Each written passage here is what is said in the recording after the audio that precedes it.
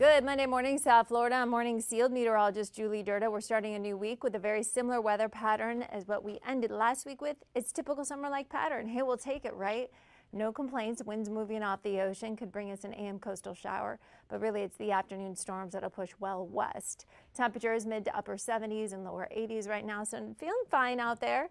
Winds anywhere between 5 to about 6 miles per hour. So overall, the weather forecast is all because of the sea breeze.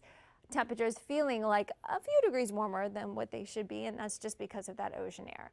Otherwise, just some scattered storms today. Nothing really bringing any extra moisture into our forecast except for the south breeze, trapping in a little bit of moisture from the Caribbean, but overall just keeping this unsettled weather pattern in place for the next 7 days. Typical summer-like pattern. We could get pretty hot by the end of the week. Rain chances stay at about 50%, highs in the 90s. Have a wonderful day.